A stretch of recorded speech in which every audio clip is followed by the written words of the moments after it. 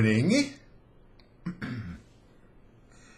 Degenerates! I'm feeling good. Just got back from the gym. Oh, yeah. Okay, I haven't done one of these in a while, so we're going to have a little talk. Last night after raid, I had a nice conversation with Trekkie from Method, their paladin tank. Cool guy. Like him. It's very rare that I like people.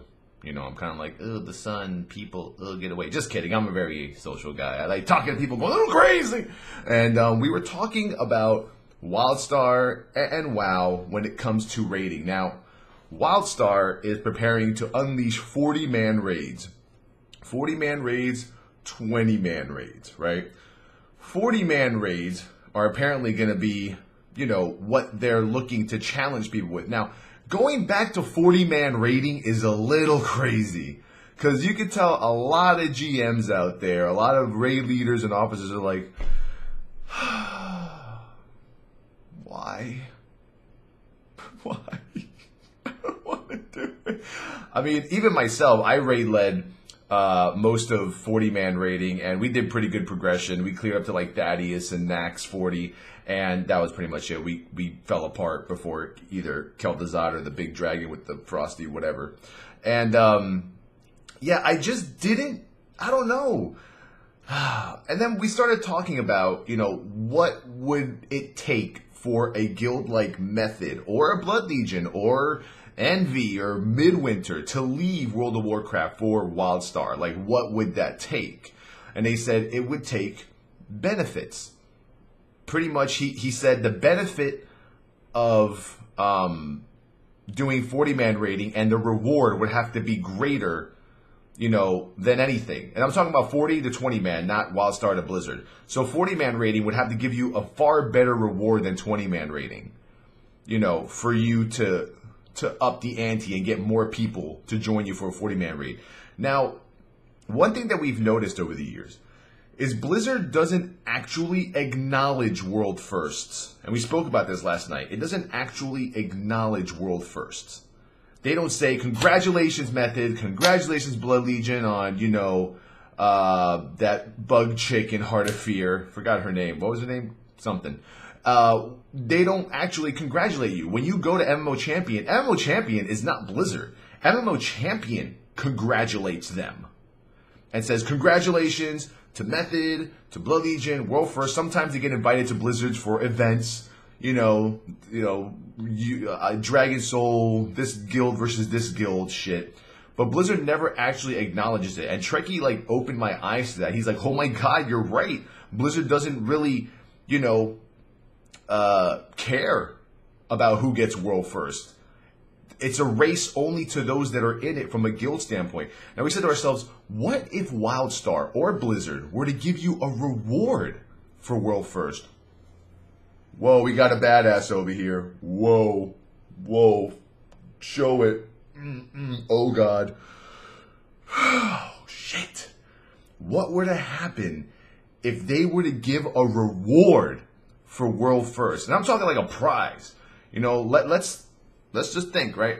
Wildstar comes out with their 40-man rating.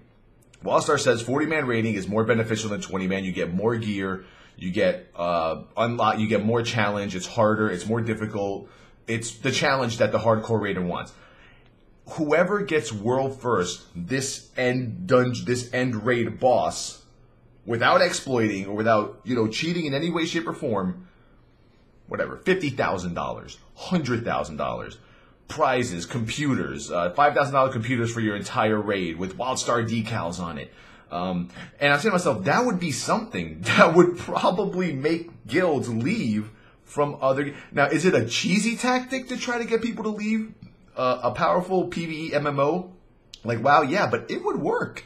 I think the guilds like Method, I think the guilds like Blood Legion, that German guild I can't pronounce, Midwinter, the Envies, the Paragons. Paragon's the only 10-man guild I know. Sorry.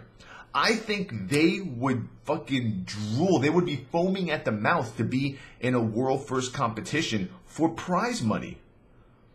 If arenas and 3v3s and there's tournaments and other games, if they can actually compete for money, why can't PvEers? And I said to myself, that's so weird. Why hasn't Blizzard capitalized on this? Why hasn't Blizzard given out prizes for World First? You know, separated maybe EU and US mainly because of the launch difference or the 1 day reset difference. I don't know, whatever, man. But isn't that a crazy thought? I say to myself, if Wildstar's 40-man rating is as hard as they claim it's going to be and rewarding, if they throw in something as crazy as prize money and prizes for World First, even second and third get something, you might see a little bit of an exodus from WoW to that game. I don't know. And I know hype train, choo-choo, motherfucker, choo-choo, join the hype train, yeah, everyone go. But you know what? I think it might work.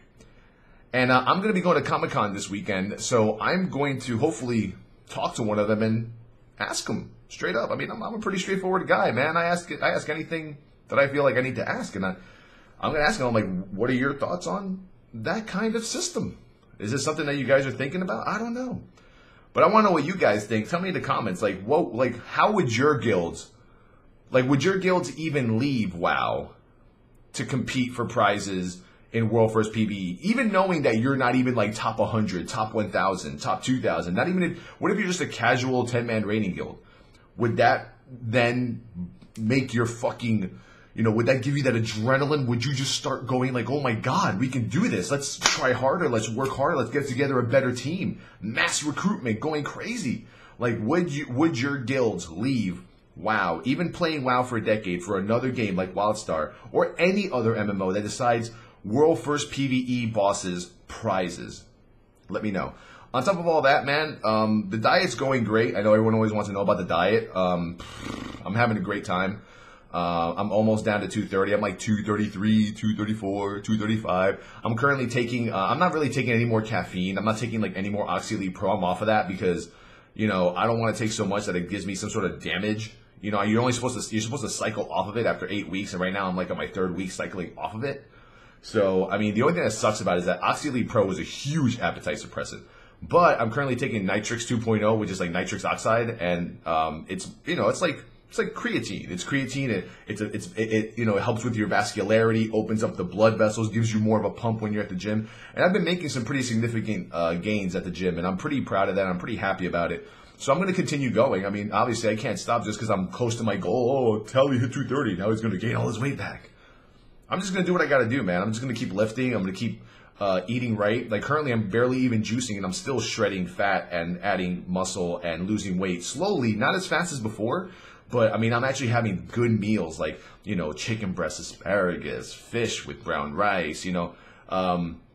I still have my cheat day where I fucking go apeshit and I go crazy. And I'm not scared anymore to have a cheat day and gain like 4 or 5 pounds on a cheat day because I'm just going to do better as the weeks go forth. Me and my trainer, we're like working harder. We're like lifting harder. We're adding way more weight. I mean, for the first almost a year now that I've been training at the gym with the trainer, you know, we're pretty much done with the whole lightweight, high repetition. Now we're going to like, you know, heavier weight, 16 reps, 14, 12, 16, 14, 12, depending on if we're doing legs. You know, we're slapping on 45s and shit and just going crazy. And I'm burning a lot of calories because I'm lifting some pretty decent shit, and I'm pretty happy about that. We killed Lei Shen in WoW. Lei Shen is dead, 12 out of 13. Working on Radin right now. I'm probably not going to be tanking Radin. Radin's more like a Brewmaster fight. You know, with a Brewmaster, you don't have to worry about like a Paladin tank like missing his Shield of the Righteous or anything, you know, or a Warrior tank missing his shield block. Like Brewmaster just sits there, doesn't even fucking move the entire fight, and just builds shuffle for like 19 minutes. Just builds shuffle and just blows whatever cooldown he needs to survive. And if he dies, it's probably a healer issue. But Lei Shen took 244 attempts. We killed it after having a 6th healer. And that was a big controversy. Oh, 6th healer. You guys shouldn't have used a 6th healer. I mean, I know our GM really wanted to use 5, but 6 was just, I think, a necessity at that time just to kill him. Yesterday we killed him again twice in the same week. After reset, we killed him. And we killed him in like 11 or 12 attempts and with 5 healers. Everyone did their job. I mean, it should be like automatic by now, you know? So I mean, I consider myself done with this fucking tier. So 5.4, here we come. Paladin tanks, Brewmaster tanks, I'm not sure. We do have Alex Monk as a Brewmaster. I'm not sure if Sparty wants to keep him as a Brewmaster tank. I'll talk to him and see what he wants to do. I know I definitely... I could request that he bring my Brewmaster in for farm content. That way I can actually get some gear, and that would be great. And I think that I can stand up to the challenge of playing my Brewmaster again. I have no problem with that. But other than that, everything's going great. The stream is going great. I have some cool stuff coming up, hooking up with Razor for the next 2 months, seeing how some things go. We're going to be having some Subscriber Sunday goodies coming from them, and I'm pretty happy about it. You know, like the live stream has just been flourishing. I'm still trying to work hard on like the forums and the community. The forums is like the hardest part to put together. And right now I'm actually paying somebody like a decent amount of money to give me like a legit like MMO style layout. We got Final Fantasy 14 coming out. Rift is still free to play and doing great. Wildstar, ESO. I can't really say much about ESO because they might just shut down this video, but yeah, not really. And that's pretty much about it. So, I mean, once again, thanks everyone for the strong support. I really appreciate it. Like, you know, see, like, after 3 years of streaming, I thought that people would just get straight up fucking bored of the channel. But, I mean, we're still keeping the same numbers. We're climbing every month. Unique visitors, concurrent viewers, sub Sundays get better and better. You have your shit days, but then you have a pretty slew of amazing days that... You know, and without you guys, I wouldn't have the strength and the power to keep myself the way I am and still be the same fucking dick-faced Towelliee, you know, like, you know, I'm trying to work with these other companies and try to tell them, you know, I know that most of the guys that you guys sponsor are all, oh, I'm nice and, oh, look at me, I'm a swell guy, that's really great, yeah, love it. You know, I try to tell them, look, this is who I am, this is who I'm always gonna be, you know. You want to hook up with me? This is what you're going to get. You know, I'm not looking to become a world famous gamer kind of guy. I'm just some dude that streams every day. I'm the average Joe. I show up for work. I talk to people. I play. If they want to show up, it's up to them. I don't even try to get people in my channel. They just come, you know, and it's great. It's a great feeling. I love doing this for a living, and I'm happy for everyone else on Twitch that's doing this for a living.